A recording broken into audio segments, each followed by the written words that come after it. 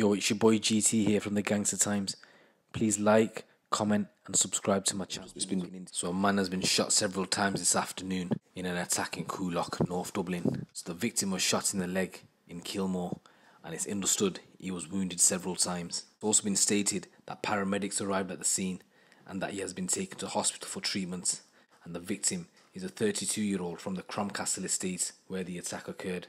So the Gardaí have sealed off the scene for a forensic examination as part of an investigation into the attack. As I've stated, this man's injuries are not thought to be life-threatening.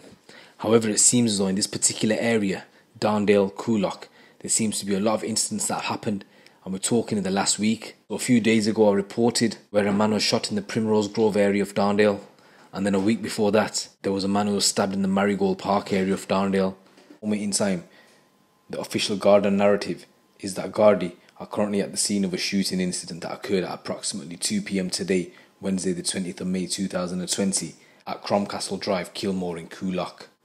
A man in his 30s was injured in the shooting and was removed by ambulance to Beaumont Hospital, where his injuries are described to be non-life threatening. Also, I've been informed that there's an incident that's taken place in Baldoyle where a man has been injured. So once I get further information on that, I'll put up a story with regards to that. But I also believe that this man has suffered serious injuries. So it's been a crazy few days over in Ireland, especially in the Dublin area. And we had that incident I reported on yesterday in Portmonach and in the Bluebell region as well. So to all my Irish subscribers out there, just stay safe. And for those of you that haven't subscribed to my channel, click that subscribe button. It's your boy GT. Keep it locked, keep it real.